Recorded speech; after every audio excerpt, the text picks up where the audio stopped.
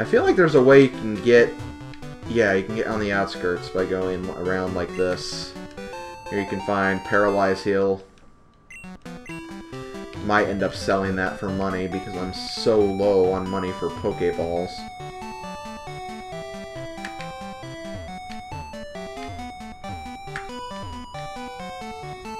If we go all the way around this way...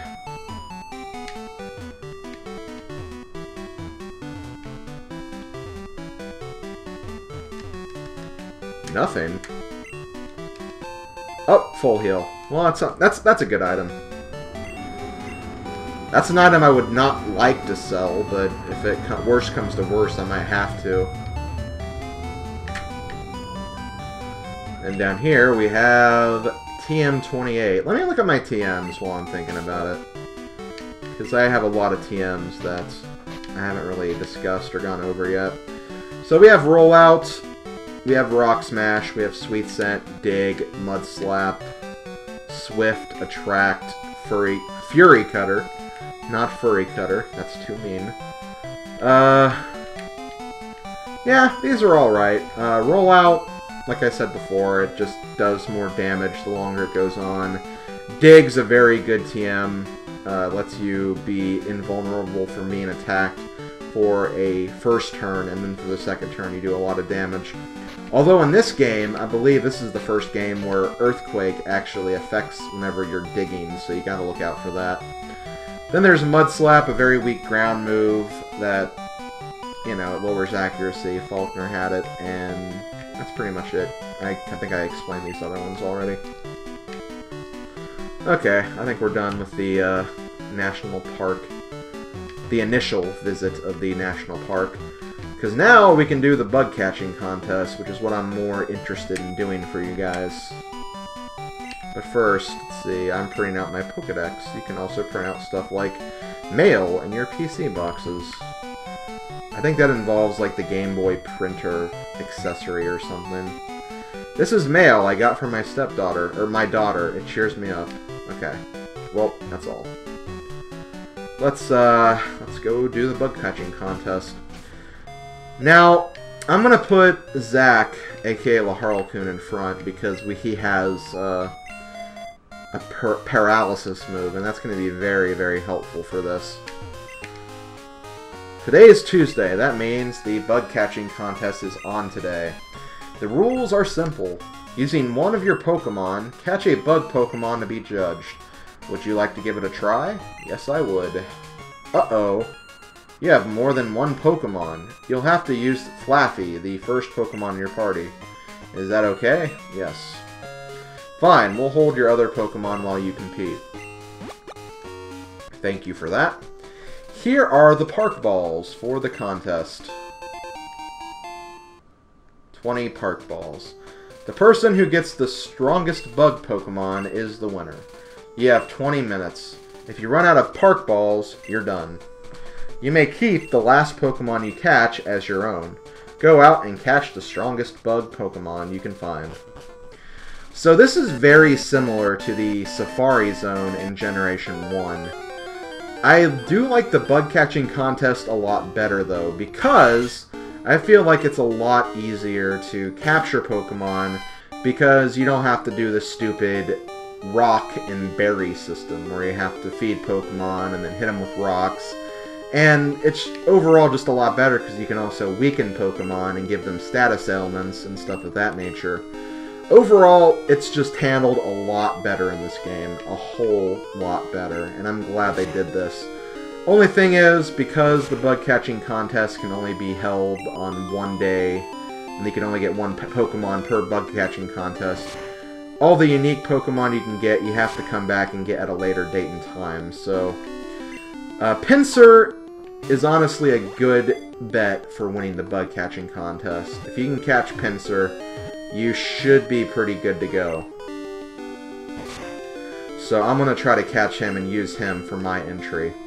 Now, for the bug catching contest, there are numerous factors that go into who actually wins the contest. There's basically how rare the Pokemon is, and Pinsir is a pretty rare Pokemon, so he's already going to be a pretty good candidate for winning. But you also have to keep in mind that, first of all, we can't let your Pokemon faint. And... oh, thank God. Phew! Okay, yeah, so we, okay, so the type of Pokemon you can get, the Pokemon you can get. It also depends on level, and also depends on how much health the Pokemon has. I let my Pinsir have about half of his health before I caught him, so he should be in a very good condition to win. However, I could still easily lose. It's not a guarantee. So we have 19 minutes left. I'm going to go ahead and finish now. And we're going to look at the results. We will now judge the Pokemon you've caught. We have chosen the winners. Are you ready for this? Placing third was Picnicker Cindy, who caught a Metapod. The score was 302 points. Placing second was Pokefan William, who caught a Venonat. Okay, looking very good for me right now. The bug catching contest winner is Rob, who caught a Pinsir. Alright, perfect, perfect, perfect. The winning score was 361 points. Rob wins the #1 prize, a Sunstone. A Sunstone is an evolutionary stone that can evolve Sunkern and Gloom. So this is what we'll need to actually get Blossom. Thank God, so there we go. Please join us for the next contest. We'll return the Pokemon we kept for you. Here you go. And nickname, I don't really have any nicknames planned for Pinsir, so you guys could come up with a nickname for that. Oh, hi, Anthony. Rob, good evening. It's me, Anthony. Got a minute? A friend just told me this. He saw a whole lot of Dunspace in Dark Cave. Rob, you ought to go look. Okay. Thank you, Anthony. He's going to actually make this a very successful backtracking session. But I'm going to go ahead and go over this right now very quickly. The Pokemon you can catch in the bug catching contest, the ones that you shouldn't have ran into already anyway. You can catch a Venonat, you can catch Scyther, you can catch Pinsir, and you can also catch whatever Pokemon is on the opposite version from the Caterpie and Weedle line. So I could essentially catch Weedle, Kakuna, and Beedrill in the bug catching contest as well. So over time, over the next few days, when I'm done with this recording session, I'm going to be doing the bug catching contest to try to get those 3 Pokemon I still need to get. So Venonat, Scyther, and Weedle. So I'll do that off camera. I'll also record me getting the Pokemon. So I should have those at some point. But for now, we're going to do some backtracking. Our first stop is going to be Dark Cave, where Anthony was so nice to tell us that there are some Dunspace available. Normally, Dunspace only has a 1% chance of appearing, but since they are actually in season, they have a higher chance of appearing now, so we should be able to run into one. So I'm just going to cut footage until we find it. There it is. Perfect. As a Pokemon, I am not a fan of Dunspace. I think Dunspace is a terrible Pokemon. He should never be used, ever. But if I want to finish the Pokedex, I have to capture him. Which is kind of stupid, but that's just the way the cookie crumbles. I'm trying to think of what will do the least amount of damage to him, because he is level 3. That is kind of the problem. He is level 3 right now. I feel like Furret is the one that could do the least amount of damage, but even still, Tackle should still do decent enough. I'm gonna go ahead and try just throwing a Great Ball as it is. I should have gone and got like another one of my Pokemon, because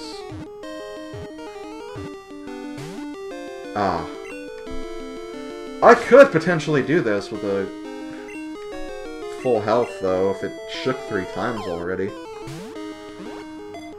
Come on, Dunspace, come on. Ah, come on. I really don't want to make this thing faint. Trying to think, are there any other move? The only one I can think of that won't do much damage is Leech Life, but even then... Golbat is also at level 22. Or you know what? I can use Confusion.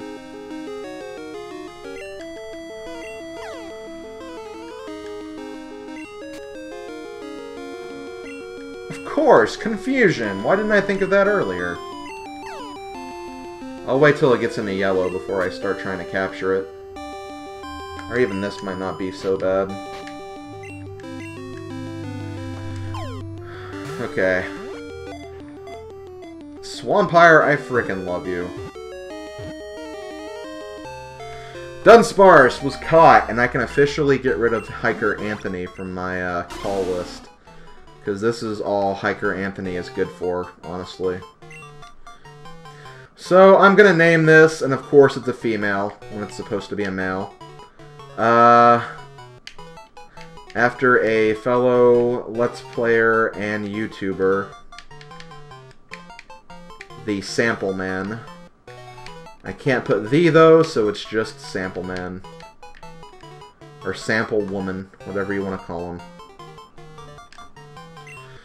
Okay, that takes care of frickin' Dunspace. Perfect. But now, we're actually going to backtrack. We're going to go all the way back to Route 29. So, I will see you guys when I get there. Okay, here I am on Route 29. First order of business, this guy right here. I'm waiting. Oh, wait, not you. Actually, it's not you at all. Her, is it? Am I even in the right route? I may not even be in the right route. Hold on. No, I'm on Route 29. This is the right route. I feel like it should have been that trainer, though. Maybe he's just in a different location. In fact, yeah, I think he is in it. Him? Oh, no, not you. You? Ah, here you are. I do believe that this is the first time we've met. Please allow me to introduce myself. I am Tuscany of Tuesday. By way of introduction, please accept this gift, a pink bow.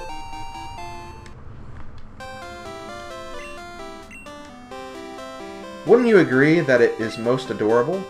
It strengthens normal-type moves. I am certain it will be of use. I'm sure it will, but maybe not. Who knows? Okay, so let's move on to New Bark Town.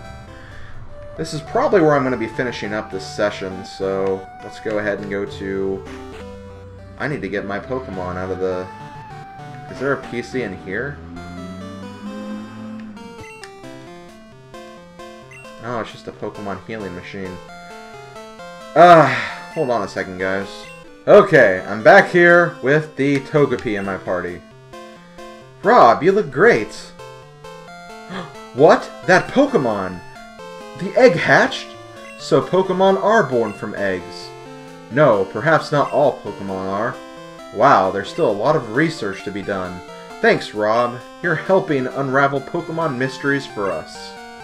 I want you to have this as a token of our appreciation. And we get an Everstone. An Everstone is a very unique item that if you give it to a Pokemon to hold, it will prevent them from evolving.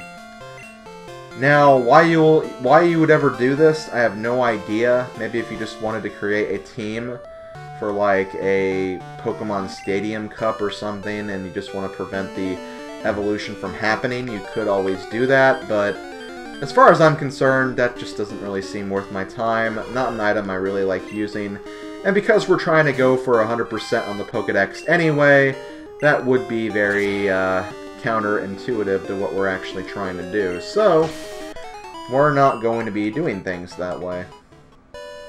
But yeah, that is your reward for showing Elm Togepi when he's evolved, so got that out of the way, and that's pretty much all of the errands we can do right now.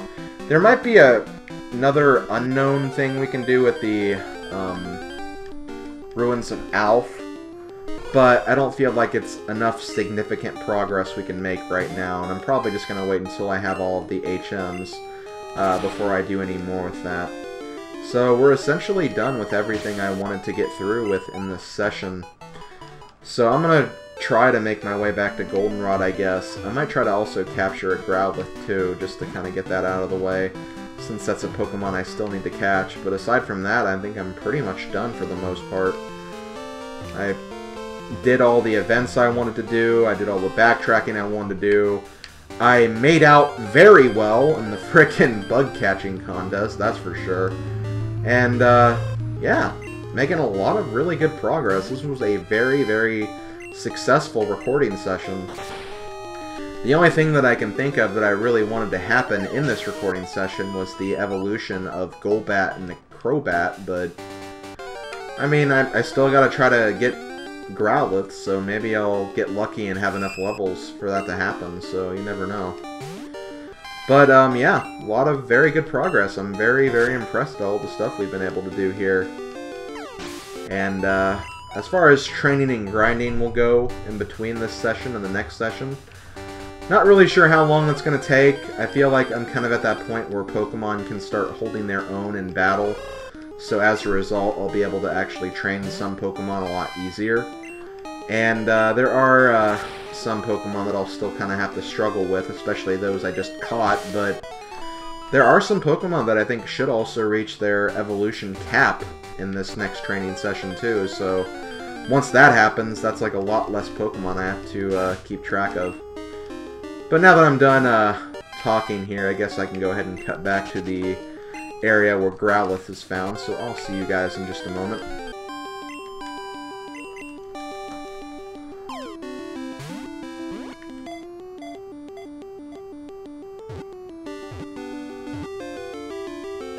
Thank God! That was like the 5th freaking Growlithe I had to come across, because every single time I went to a battle, he immediately used Roar, which basically canceled me out of the battle. Which means Growlithe is probably one of the more annoying Pokemon to catch, but thankfully I have him. And I am going to give him a nickname. Unfortunately, he has the right gender, but whatever, that's a very minimal problem, I guess. Gonna name it after fellow Let's Player and friend of mine. Had the great pleasure of going with PAX, or not PAX, to MagFest with him this past year. He went to PAX. I didn't go, though. TenisBubba 13. And no, I did not spell it wrong. He only has one N in his tennis name, so do not worry about that. Besides, it wouldn't have worked anyway if there were 2 N's, so this works. And there you go. That's pretty much all of the Pokemon I wanted to... Oh, right, my box. Thanks, Bill. Now, don't become a Joey now. Please don't become a Joey. Please, please don't. But yeah, that was the last Pokemon I really wanted to catch in this session, so I'm going to start wrapping it up now. Thanks for watching, guys. In between this session and the next session, going to be doing some training, probably getting a lot of evolutions in the process. I'm also going to try to get all the EVs that I'll need for the playthrough. I'm also going to try to trade over some Pokemon from the Silver version I have, so I can get started on working on the Pokemon from that gen, and pretty much take it from there. So, thank you guys for watching. Next time, we're going to continue our journey in Ecruteak City and see where we can go from there. But until then, this has been Pokemon Trainer Rob. I will see you guys next time. Later, folks.